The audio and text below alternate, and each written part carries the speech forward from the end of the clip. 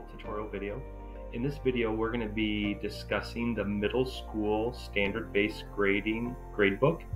To get started, we want to go up to the main menu button, the top left corner, 3 horizontal lines, and go to grades. When you get to this page, you want to make sure that you have if you have more than one child in the district, you want to go to the top right corner and select the child that's in middle school.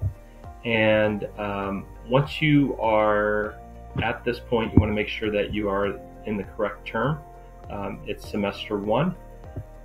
And the middle school gradebook is a standard-based grading gradebook, which means that each course has standards that are assessed by the teacher. So if we take a look at the 7th grade art and I click on the plus sign, you're going to notice that there is an art overall score. And it is a mean or average of all of the standards that have been assessed by the teacher.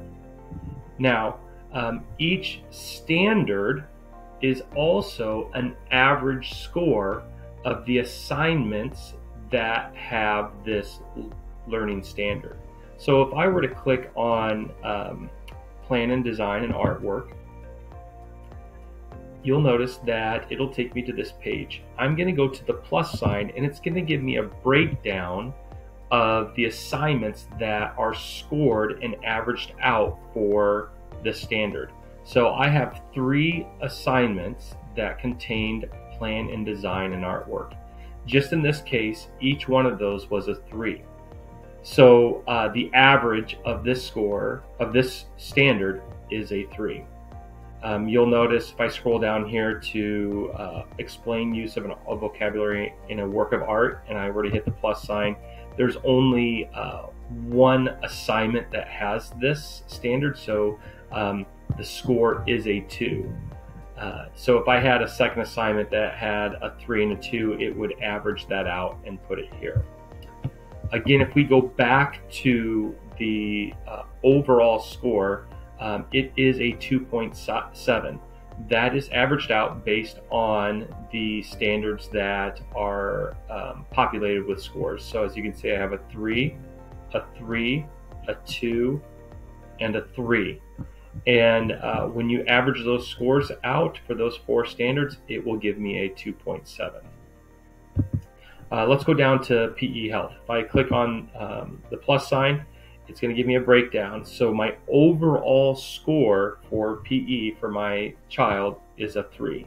Reason being, if I were to cycle down through and look at all of the standards that are scored, they all are 3s right now. So those average out to a 3. If I were to go to science, you're going to see that in science, I have an average overall score of 2.6. That is because of the standards that are being assessed here. So I have a 3 here, a couple more 3s, and then these last 2 standards have scores of 2. So when I average those out, I have a 2.6 for science for my child in that regard.